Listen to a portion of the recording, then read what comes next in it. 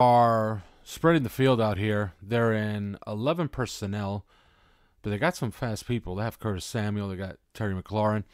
And the Dolphins are going to show a zero look. Now, what are they going to do out of the zero look?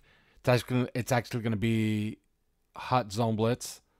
So it's a fire zone. It's going to be really interesting how they are planning on covering this. And I'm going to show it right at the point where they're showing the zero.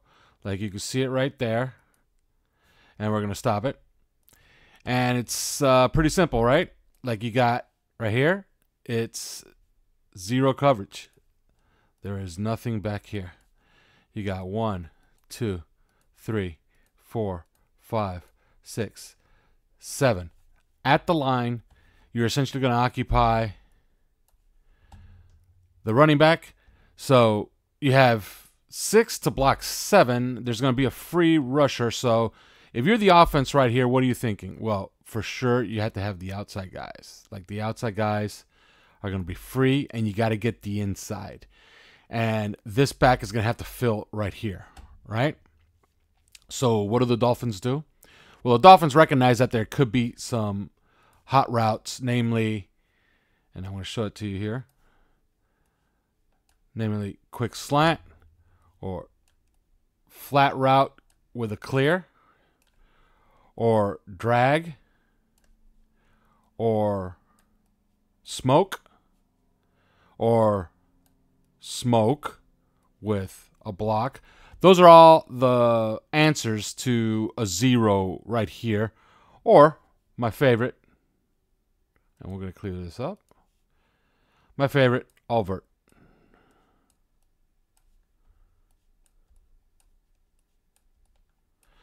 So what do the Dolphins do to counteract this? Well, since it's a zone blitz.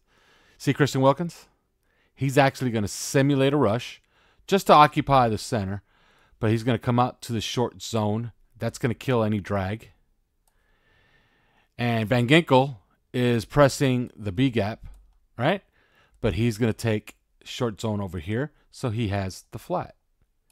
And then you have man across, and you're sending everybody else, which means you are sending 1, 2, 3, 4, 5. It's a 5-man pressure, but it's a simulated zero look. You got 6 in coverage. This is a staple of a pressure 5 defense, which is a Vic Fangio special. We're going to run it right at the snap. We'll pause it right here. Rush gets there, and look what they have. If that pass is a little bit more on target, Van Ginkel has a shot at it.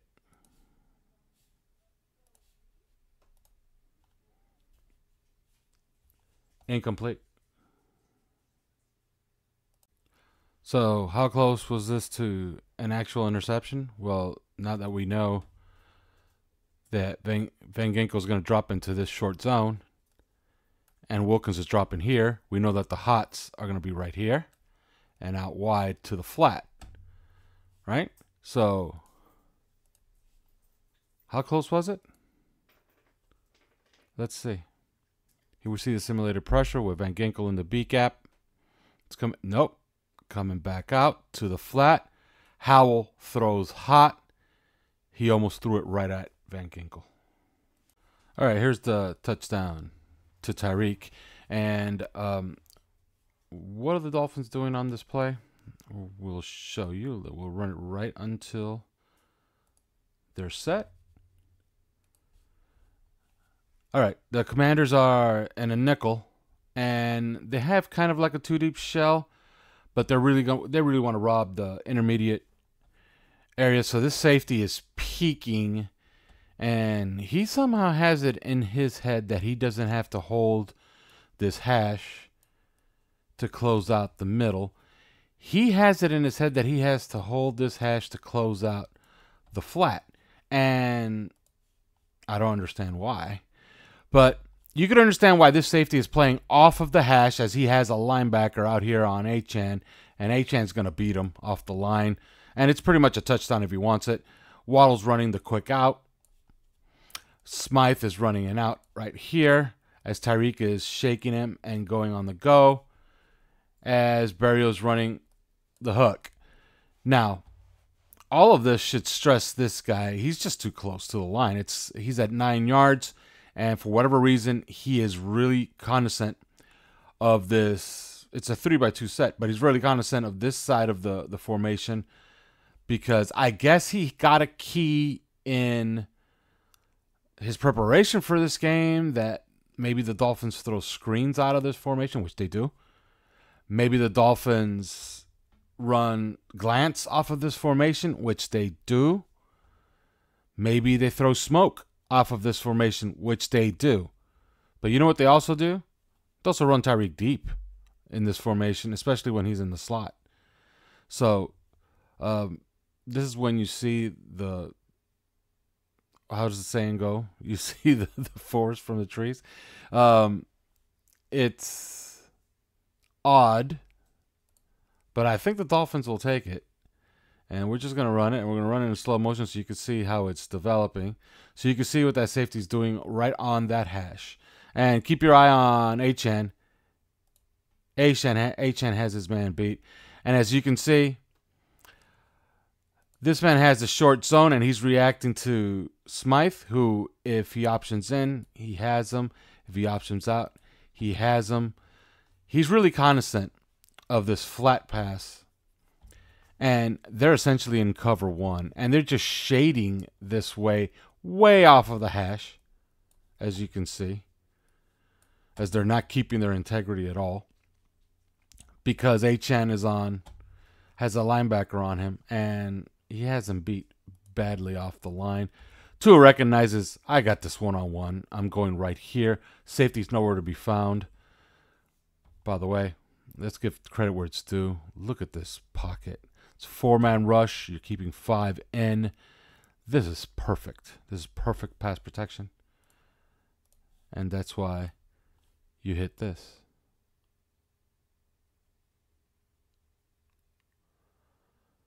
Touchdown. And we're going to see it from the end zone to see what the Commanders were actually looking at on that side of the field.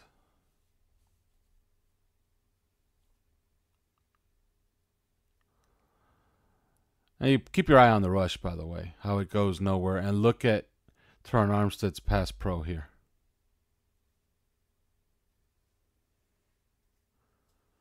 Squares him up. There's the ball. Off to the races.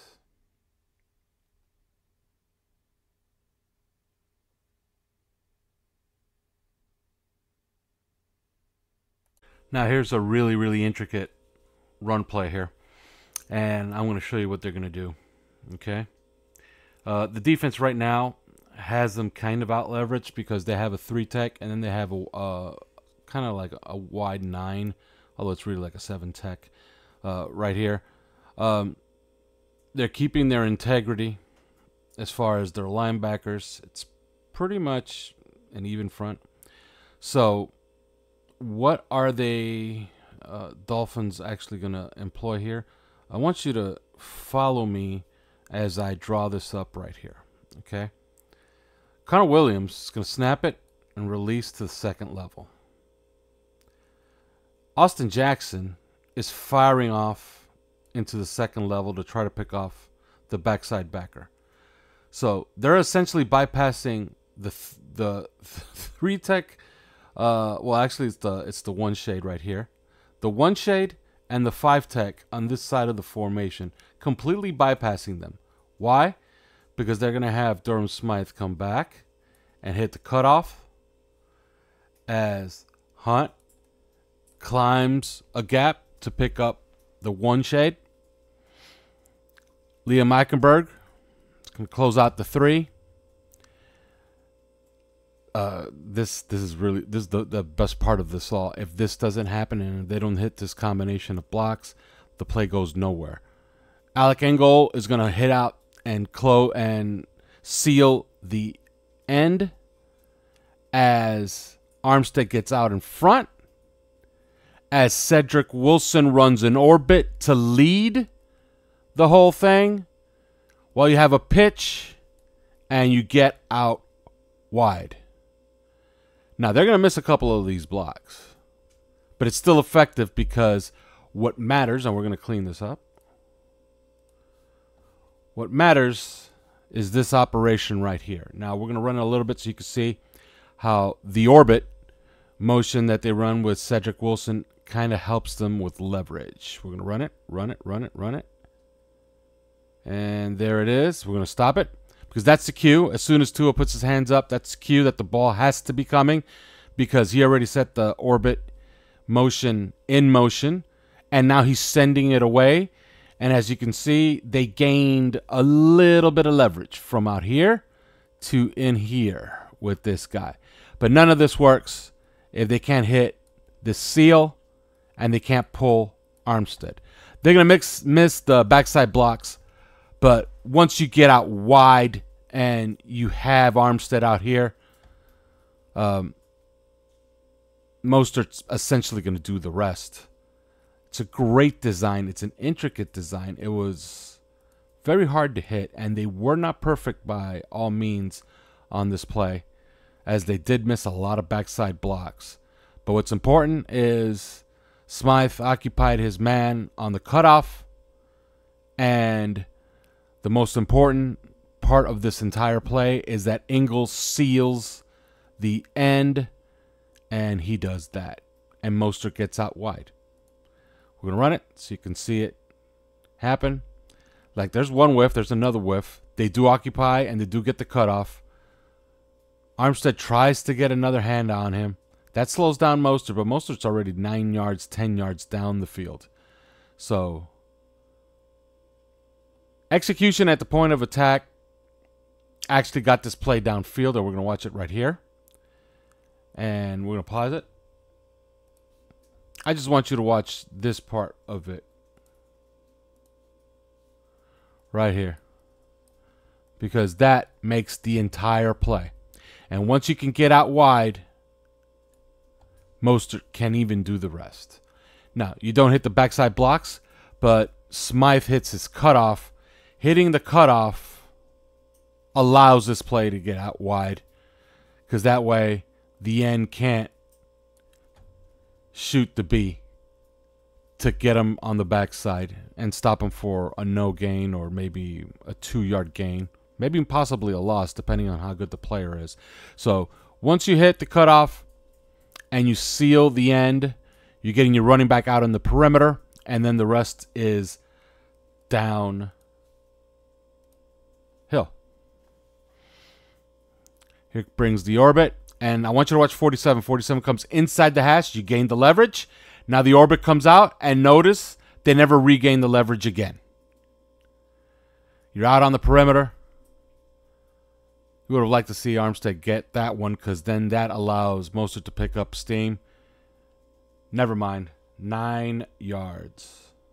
All right, Dolphins are facing kind of a zone here. And what they're going to do here is they're going to run a similar concept to each side. Tyreek is running deep post, as Waddle is also going to run it, and they're going to try to mesh about 10 yards apart, so it's kind of a high-low concept, but I want you to understand what's going on this side of the read, because it's the field side. On this side, you have Smythe working underneath. Berrios is stretching as Achane is in motion. We're doing this again. This time, since they're in zone, they're matching up. It's like a match zone. They're going to have the corner out there, but he's giving him his space. And Achane's going to work underneath. Now, understand that Tua is looking at this as the primary. Had he come off of it earlier, you would have had Achane with a ton of space underneath. It's another passing concept that they worked on in training camp, that they employed in this game, and that they're slowly rolling out this season. We're going to clean this up, and we're going to run it. And I want you to understand that as these posts get exhausted, especially at the mesh point, the receivers understand. Whenever you watch a replay and you see a receiver just runs a post and he's running his post into infinity, that receiver is not doing his job. He has to understand that past the mesh point, once they are either together or within 10 yards, they're peeling back. They're peeling back toward the quarterback. But I want you to watch Achane underneath. And we're going to stop it. If he comes off of the post a little earlier, I'm going to stop it. If he comes off the post a little earlier, look at all of this room. If he comes off right here, although he's peeking this window, he wants to see if he bends it. He doesn't like how the leverage, and you can see it,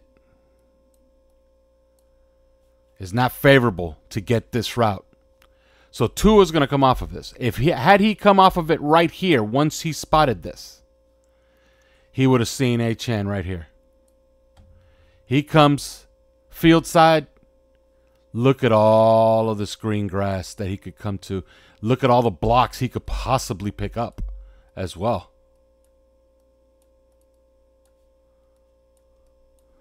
So this is a very interesting design. We're going to run it.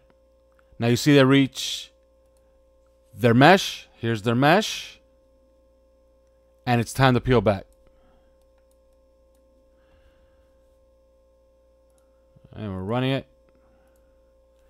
Tua gets out of the pocket. They're peeling back. Tua spots a wide open Waddle. Waddle just drops it. If he catches it, he might even have the leverage to take this the distance. All right, this is a spectacular design. Commanders are in some type of declared cover 3. Could even be a box 3. I mean, a box 6, meaning you're going to have 6 within 15 yards of the intermediate zone, which is always 5 yards from the line of scrimmage. But it's kind of obviously cover 3. So what do the Dolphins have going here that makes this such a great design? Well, they're going to flood this side of the field against cover 3, consummate cover 3 beater. You have Tyreek doing his little crouch thing. He's going to come in motion. He's going to take it deep and bend it, as he should, to the flag. And I'll tell you why. The reason why is because they're flooding this zone right here with the deep out, Cedric Wilson, and Smythe is coming underneath. They're going to have 3 to 2 on 2 defenders. So they're going to have 3 pass catchers on 2 defenders. This is one of those reads where Tua should not even look to the play side. This is a field side play against this coverage. This is one of those moments in the game where your wide receivers coach or your quarterback's coach looks onto the field and says, yes, we got the coverage we wanted, and we should be able to hit this play.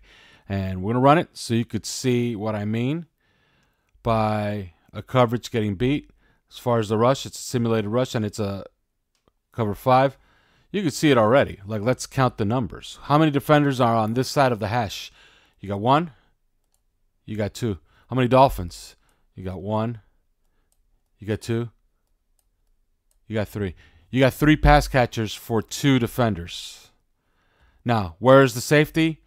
He's on the hash. He's on the middle of the field. You do not throw it to the post. You got to throw it to the flag. You throw it to the flag, it's one-on-one with a cornerback. Should be home free. Great concept by Mike McDaniel. And you kind of got lucky there with the coverage. The coverage was perfect. And as you notice, it's, and let's circle this, okay? It's 3rd down. See it up there? So maybe Miami had, maybe they had it in the game plan that the Commanders would roll out a cover 3. And maybe if you ran some type of 3-by-1 set to the field side, they would stay in cover 3. They wouldn't get out of it. Ideally, you want to be in at least 2 deep shell right here against this, right? So if they stay in cover 3, you run this concept to the field side, you're going to get exactly what you got, which is Tyreek one-on-one with a cornerback. And there it is. Tua throws it to the flag where he should be. And it's a touchdown.